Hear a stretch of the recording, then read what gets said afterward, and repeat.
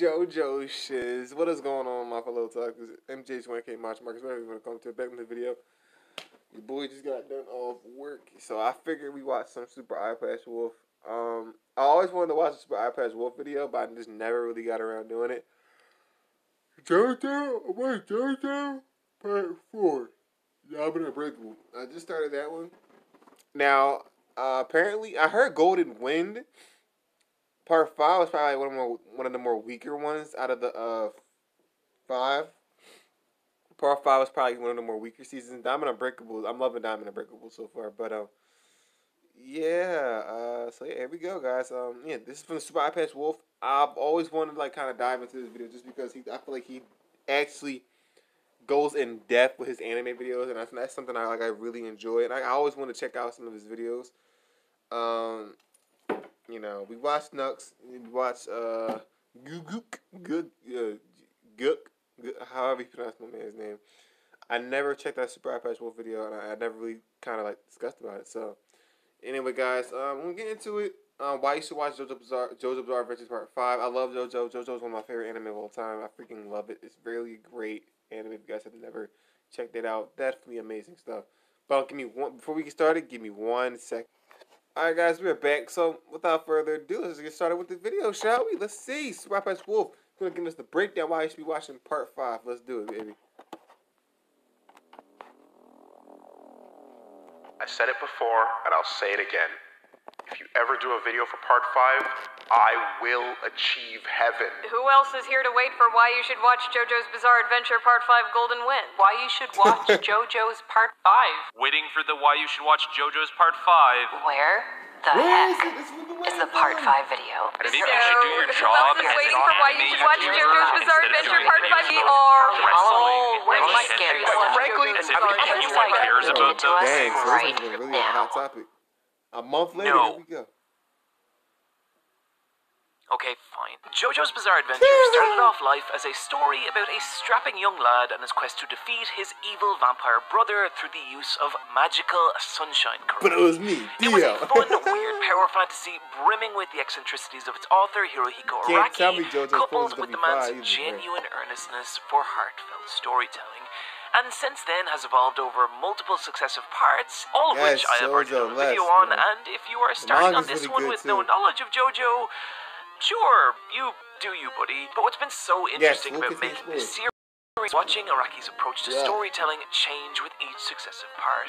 So much so that by Part 5, Golden Winds, things have changed a lot. Part 5 is unusual in a lot of ways. While the story of the majority of the first 6 JoJo parts all directly feed into the part that follows, Part 5 is far more isolated, with the events of the story existing as a kind of splinter arc from Part 3. Yeah, I'm saying, like, Part 5 was probably a little more, like, the events of Part 4 and having little, if any, repercussions on the story of Part 6. But Part 5 is also one of my personal favorites. Featuring some of the most compelling characters, battles, and themes of the entire series thus far. And to explain why that is, we are of course going to start with our brand new JoJo, Giorno Giovanna. Giorno is a kind of black sheep of the Joestar family, simultaneously both the son of Jonathan Joestar and mortal enemy Dio Brando. It's weird.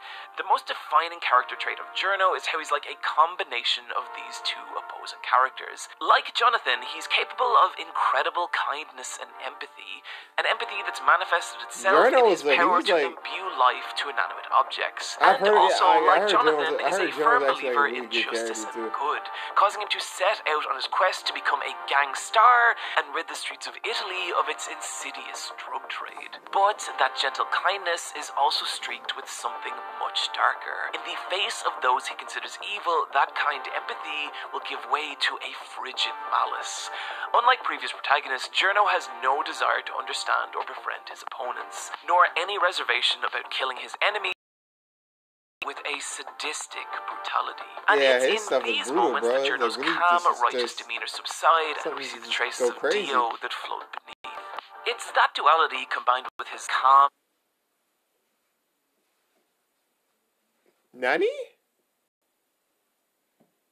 calm, reserved nature that make Journo First an time I have to my unusual member of the Joestar family. And making him even more unusual is his design. While previous JoJo's protagonists were walking, talking, brick shithouses, Journo's features are soft and slender. His is kind of like he has these delicate coifs of curled hair, and from his effeminate pink clothing to his fragile-looking stand, everything about his appearance goes against that of his hyper-masculine, power-driven predecessors. Even Journo's place within his own story seems less significant, with him often taking a backseat to the supporting characters, and you can especially see this in the fights of Part 5, with other characters even commenting on Gold Experience's lack of direct physical strength. Instead, Journo tends to take up more supportive roles in battle, either augmenting the abilities of his allies, taking action that will increase their morale, or healing their wounds. Although, technically, he's not actually healing them, he's taking objects he finds lying around, turning them into replacement organs, and stuffing them inside his friends. Part 5's really weird. And to show you what I mean here, let's take a little look at the number of battles each JoJo wins in their respective parts. But first, to keep things tidy, here's some qualifiers. 1. Fights have to be actual fights with momentum swinging back and forth, as opposed to a straight-up beating, so Jonathan stomping a bunch of thugs in an alley does not count. 2. I'm only counting fights without significant involvement from any ally of the protagonist. And 3. The victory must be decisive with zero ambiguity, i.e. one party must be incapacitated by its end. And if we take those factors into account, it looks like this. Jonathan wins 7 fights, Joseph wins 5, Jotaro wins 11, Josuke wins 6, and do you know how many Journo wins? 1. A single fight against the automatic standing user Babyface in episode 22. That's crazy. You could stretch it to 2 if you want to count Luca in that, but that guy's special ability is that he owns a shovel, and he's more a speed bump than an actual opponent.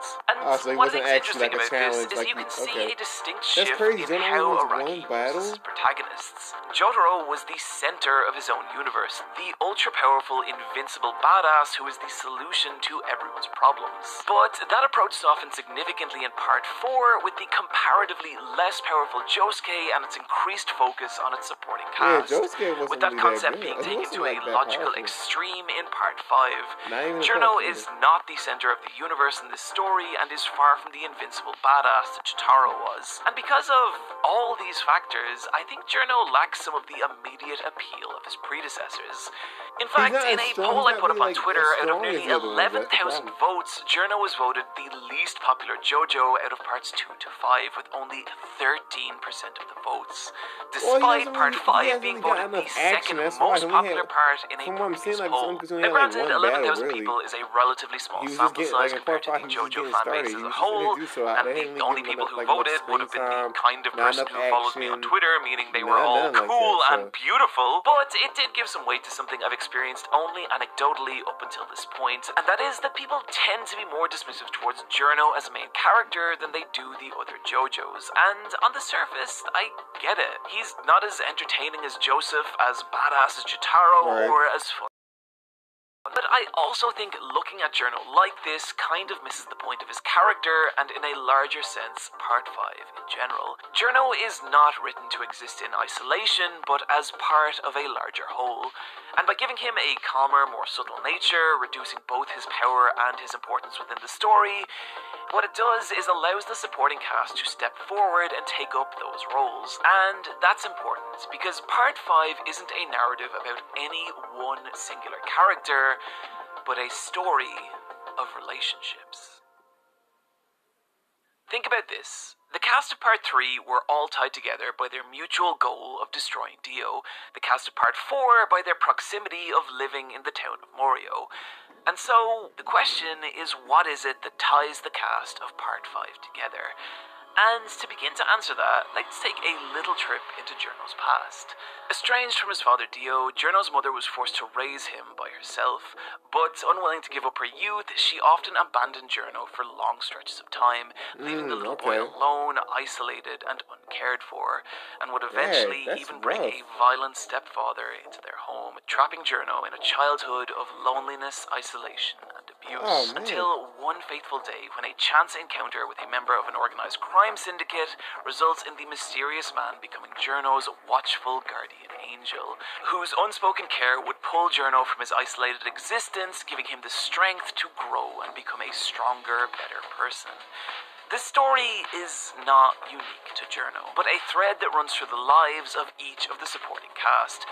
Mista, Abbacchio, Narancia, and Fugo are all characters who have in some way been abandoned and betrayed by the world around them. From Fugo suffering sexual abuse at the hands of his college professor, to Abbacchio being forced out of the police force in disgrace, to Mista's unjust imprisonment over a false self-defense charge. Each one of these characters having at one time lost their place in the world and started on a path that would lead to their ruin. Until, just like Journo, the kindness of another person pulled them from that path and saved them from that ruin. But unlike Journo, this time that person would be Bruno Bucciarati. Bruno's parents divorced when he was who he would rather live with. He chose to stay with his father, not because he preferred him, but because he knew the man would be unable to cope at the loss of his wife and son, while his mother would likely go on to remarry and have another family. And this is the kind of person that Bucciarati is, filled with empathy and compassion for those around him, and particularly those that have been cast off by society. And this is what brings him into the lives of the other characters, finding each one of them at their lowest point and saving them from a life of misery by showing them the love and friendship that's absent from every other facet of their lives, as he gives them new purpose as a member of the squad. Bruno believes in Mista, Fugo, Abbacchio, and Narancia. He sees the good in them where no one else did, and because of this, they have developed an intense loyalty and affection for him. And so the answer as to what binds these characters together is simple. It's each other. While part 4 saw major improvements in Arky's ability to write believable, compelling characters, it's in part 5 when we see him develop the ability to convey the relationships that exist between those characters. Bruno's squad feel like a family, and that's the family that Journo is brought into after a chance encounter with Bruno. The two discover that they have a shared goal: to expose the dangerous anonymous boss of El Pasión, defeat him, and rid the organization of its drug trade once and for all. Setting the group on a journey of battle and espionage across Italy as they attempt to gain the favor of the boss by delivering him his estranged daughter, while also withstanding attack from all sides from the other cells of El Pasión. Where part 5 really starts to come into its own is where this increased focus on relationships begins to change the dynamic of the stand battles. While the first half of the series consists mostly of one-on-one encounters designed to introduce us to each individual members of the squad, about halfway through, that focus shifts to multi-person stand battles. And while JoJo has dabbled in this kind of encounter before, it's never been to this extent or done this well, with our heroes now having to team up to take on teams of stand users or combine their powers to take down one hyper-powerful enemy. His abilities can synergize to produce surprising effects, like Journo imbuing Mista's bullets with life, giving them secondary functions after they've hit their targets.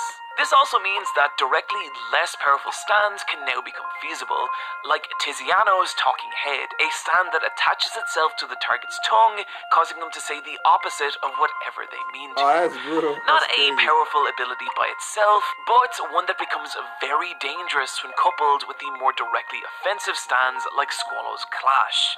Talking heads allowing the pair to sow chaos among the ranks of their enemies as their communication is disrupted and they struggle to both understand and communicate how and from where they are being attacked. Squallow and Tiziano show something else about part 5, and that is that the concept of relationships is not just reserved for our heroes, but it is also a large part of the enemy stand users. We can tell from how Squallow and Tiziano act around each other that they are most likely romantically connected. A possible reason their stands work so well together being because of the bond that has formed between them. You can see relationships like this everywhere in part 5, in particular in Risotto's Hitman squad. The enemy group of stand users also attempting to expose the boss. When one of their members is killed, we see the others attend his funeral, and it's a small touch, but it's also like, oh, shit, This isn't just a collection of isolated bad guys, but a group of people who genuinely attend his funeral. And it's a small touch, but it's also like, oh, shit. This isn't just a collection of isolated bad guys, but a group of people who genuinely care about each other the same way Bruno Squad does. With there being even more pronounced relationships that exist between its individual members. The implied relationship between Gelato and Sorbet, the weird sub-dom thing going on with Chocolato and Secco, but my personal favorite of these relationships, which also heavily contributes to one of the best fights in all of JoJo, is the fraternal bond between Prosciutto and Pesci. Prosciutto and Pesci are two enemy stand users introduced around the midpoint of Part 5, and part of what makes the encounter with them so compelling is their relationship and how it changes the dynamic of the fight. Out of the two, Prosciutto is the veteran, a hardened mafioso who kills as naturally as he breathes. But Pesci, on the other hand, is the younger and less confident of the two, often unsure of what step to take next, and in the eyes of Prosciutto, lacking the resolve of a true gangster. A failing Prosciutto frequently admonishes him for. The exact nature of the relationship of the two is unclear, Pesci referring to Prosciutto as his Aniki, which could mean brother, but could also mean, like, bro. But regardless, what's important is that there is actually a warmth between them. While Prosciutto frequently grows frustrated with Pesci, he still believes in his younger Aniki. Prosciutto, keen to drive the gangster he knows Pesci can become. While Prosciutto is Pesci's hero, viewing his Aniki with an older brother like awe, and that bond is reflected in their fighting style. Prosciutto using his stand The Grateful Dead to gradually age his opponents, while Pesci attacks more directly with his fishing rod stand Beach Boy, designed to keep attackers at bay, allowing Grateful Dead to slowly eke away their life force from a distance. And these are the tactics that allow the two to pin down Bruno's squad aboard a speeding train. But just when it looks like victory is in sight, disaster strikes and Prosciutto is killed, leaving Pesci alone, whose despair awakens within him a new resolve. The loss of his Aniki driving Pesci to become the killer his brother always knew he could be, transforming him into a far more dangerous opponent, which both drives up the intensity of the battle's climax, but also imbues the encounter with a tangible sense of emotion. In the same way Mista and the others believe in Bruno and look up to him, Pesci believed in Prosciutto, and so his loss is a painful experience that foreshadows events to come. And it's this kind of focus on the emotions and relationships of the characters that give the battles of Part 5 their heart and edge. The battles of Part 5 are also where we can see another of the series' major strengths, and specifically I the definitely strength feel like the of the fights in anime Part 5 were adaptation. like This is the reason I felt comfortable leaving /read out of this video title, as the anime does so much to elevate the story of Golden Winds, to the point that it's the first time I'd really recommend an anime of JoJo over the manga. Although it should be noted that at this point Araki's ability to create manga were still developing, with his best work still ahead of him. The anime is beautiful, falling somewhere between the Araki faithful designs of Part 3 and the stylistic, saturated pop art of Part 4. David Productions doing a fantastic job of translating the complicated designs of Part 5 into animated form, while retaining all the harsh line work and thick shadows that make Araki's art style so distinctive. Bringing to life a gorgeous depiction of sun-drenched Italy, the warm, saturated hues capturing the atmosphere and climate of that country beautifully. And it's not even just visual, the music is phenomenal. Users now has their own theme music, which helps add to their individuality, some of these tracks even directly mirroring that stand user's ability, like how Moody Blues Rewind is conveyed audibly through crunchy VCR distortion. That's so dope. That's all I can play, or Warner Brothers will sue me. I could talk a lot about all the little touches that make Part 5's anime great. I mean, just look at the insanity happening on screen. This was taken from just 4 throwaway panels. But what really elevates it to me is how it leverages the strength of animation to bring new life to its battles, and in particular, the stand abilities that drive them. Many of the stand abilities in Part 3 were quite simple to understand. Star Platinum punches hard, Magician's Red shoots fire, The World Stops Time, and Death 13 is Freddy Krueger. Most stand abilities can be explained in just a few words, but that complexity increased in Part 4, with less direct stands like Lock and Heaven's Door. And by Part 5, that complexity has increased even further, with stands like Gold Experience, Notorious B.I.G., and one other that we will get to. The advantage of the anime is it's able to recreate these more nuanced abilities in motion and thus capture these subtleties of their abilities in a way that is much easier to understand than in a manga. For example, take a stand like Black Sabbath, who is vulnerable to sunlight and whose strength increases when in the shadows, meaning that the time of day, position of the sun, and how the shadows are falling are all important mechanics in understanding and appreciating this encounter, but also all aspects that are difficult to convey in the cramped pages of a monotone comic. A problem that the anime avoids, utilizing color design, wide open landscape shots, and dynamic camera movement to bring the specifics of this battle to life. And the result is the battle with Black Sabbath comes alive in a way it just kinda doesn't in the manga. There are multiple examples of this throughout Part 5, where abilities and scenarios are easier to comprehend in motion than they are in panels, but none more so than King Crimson. King Crimson is a stand so strange and difficult to understand that it has long made its way into the hallowed halls of JoJo memedom. And that was at least until the anime. King Crimson's ability is to erase time, and to explain what that means and to convey how the anime and manga handle it differently, I need to first illustrate how it works without using either, so hello. Let's say King Crimson uses his ability to erase time right as I'm drinking a glass of water. If we break this action down into 3 segments of time, we can see that there's me raising the glass to my mouth, me drinking the water from it, and me lowering the glass. And let's say it's this middle 3-second chunk that King Crimson decides to erase. Like that or something? Now, from my point of view, I would raise the glass to my mouth, and the next instant, the glass would be down by my side, with me retaining no memory of drinking the water, just the experience that I was about to, and then it was already done. So if we look at this happening on a timeline, what's happening is that King Crimson has essentially erased this middle chunk and slid these 2 remaining 4-second chunks together, causing a skip in time that leaves me shocked, confused. More complicated is that King Crimson also has the ability to see 10 seconds into the future, allowing him to react to his opponent's actions before they actually happen. Oh, so we can kind of like read out time a little bit. Bro, invisible, so he can kind of read time out a little bit. That's foresee his cool. opponent's attack, repositioning to an advantageous scenario, delete his opponent's experience of those actions happening, and then striking. As for whether this instant of erased time actually happens, I don't know. It seems like there's 2 contrasting explanations in the manga, and I've watched so many videos on it, and I just don't. So let's just ignore that part and focus on both how the manga and anime depict this erasure of time. The problem with trying to show King Crimson's ability through comics is that it's asking us to accept an objective erasure of time in a medium where time is subjective. In other words, whenever we read a comic, a fundamental part of the experience is accepting that we're not just looking at a collection of static images, but a sequence of events.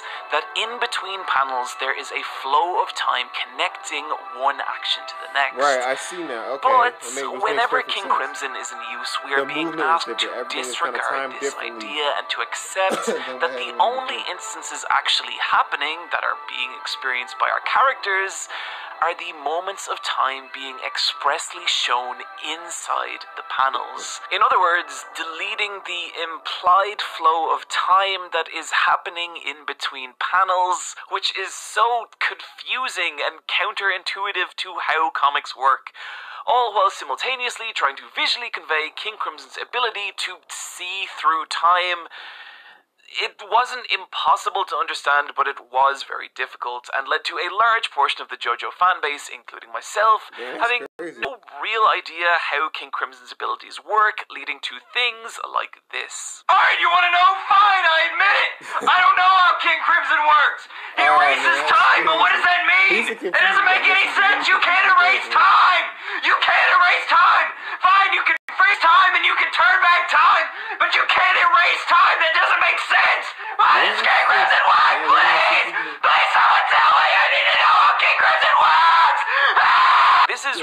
not me criticizing Araki's ability to draw much as it is a very specific area where the medium of comics is less equipped to convey a concept than a piece of animation. In animation, the problem is far simpler, because we now have an objective measure of time that parallels our own.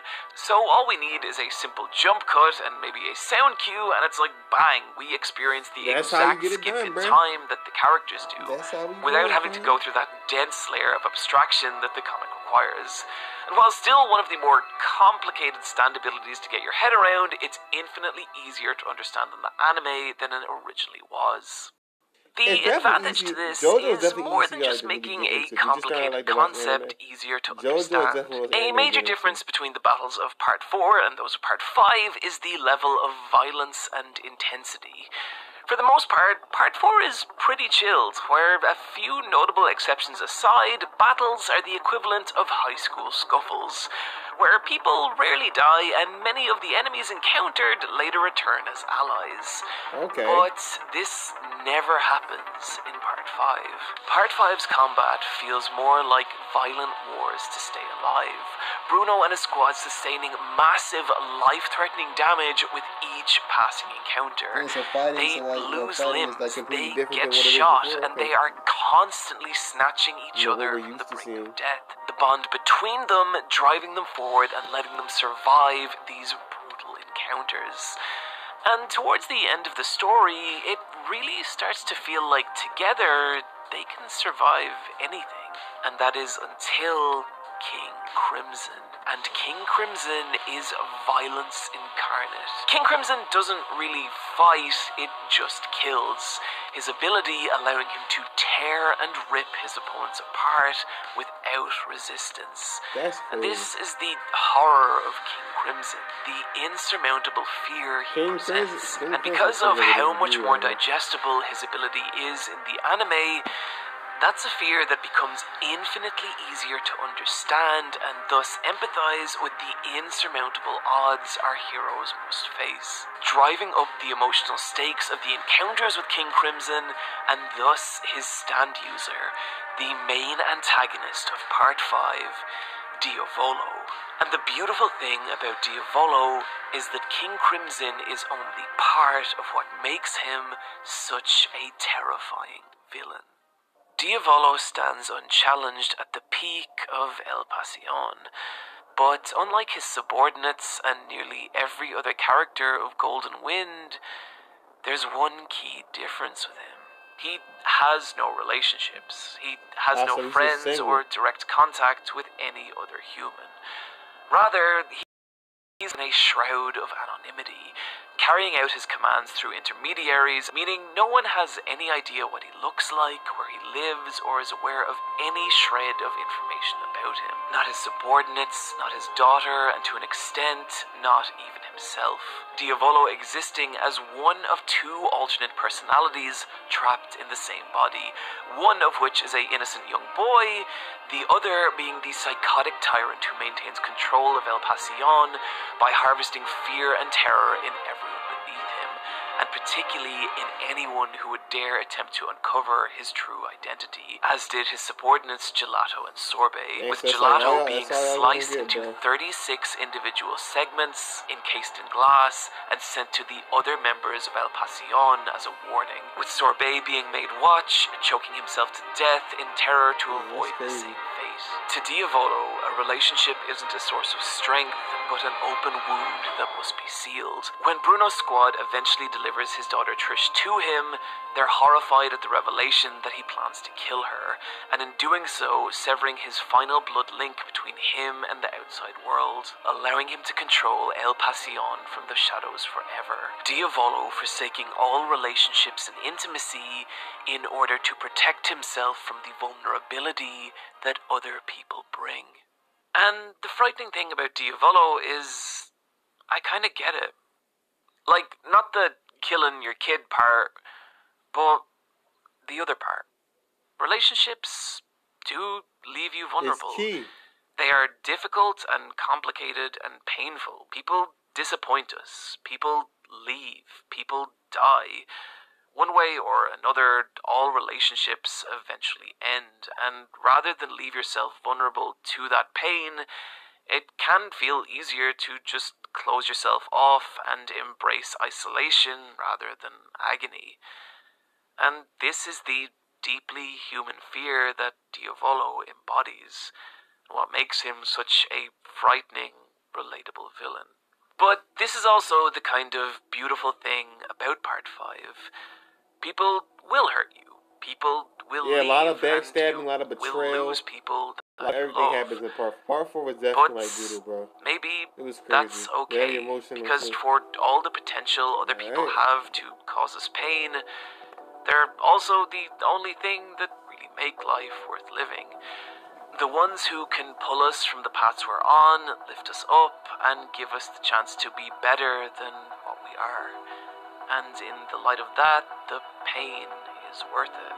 Where Diavolo turns away from that pain, Journo and his friends embrace it, and all the sorrow and happiness that comes with it. This is what I love about Part 5. It's still JoJo's. It's still this insane spectacle of superpowered death battles, bananas turning into revolvers, and people shooting ghosts at each other. But it's also this fucking beautiful story about relationships, about how we can find salvation in other people, as long as we're willing to accept the pain that comes with that. Right, Part 5 is very emotional. It's very different. Why you should watch JoJo's Bizarre Adventure Part 5. It's not like the other. Is this like Part 5 is more serious?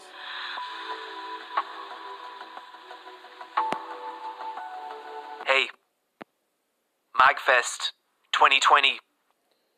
Alright guys, well that's that video. Give me 1 second and then we'll talk about it. Alright, so yeah, like I said, JoJo is like I said, it's a great anime. I love JoJo. Like I said, I'm gonna watch Part 5 for sure. Like I said, I heard Part 5 was like really different. It's JoJo still, but it's way more serious. It's way more about like relationships, teamwork. You know what I'm saying? Like, and definitely kind of like working together as a team, bonding, building connections. It's definitely like really different. It's not that same like goofy JoJo and what we used to get. Nah, it's like pretty serious. It's like deep characters. We saw like what happened with Journo, and Journo only has like one win. But the thing is, like in Part 5, what I'm thinking is that like he didn't really get enough shine. Didn't really show him enough shine in Part 5 because like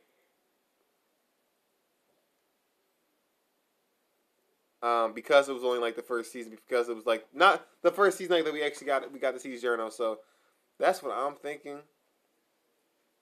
But like I said, I'm still looking forward. I'm definitely gonna check it out. I haven't seen it. I have not seen it. I heard it. Like I said, I heard it like it was mixed. It was mixed type vibe. So we'll see what happens. I definitely do. I'll put JoJo as one of the greatest anime. I feel like the story in the anime is definitely really good. I love the characters. I love the moves, the fights, the animation. Like I see, like JoJo has like that great CGI animation. And like I'm not really a huge fan of CGI, but JoJo just does it like with ease. It just looks so perfect. But anyway, guys, hope you guys did enjoy this video. I'll see you guys in my next video. Like, comment, subscribe if you're new to the channel. It's my name, Jason, aka Maj Marcus. I will see you guys in my next video. Bye, Z.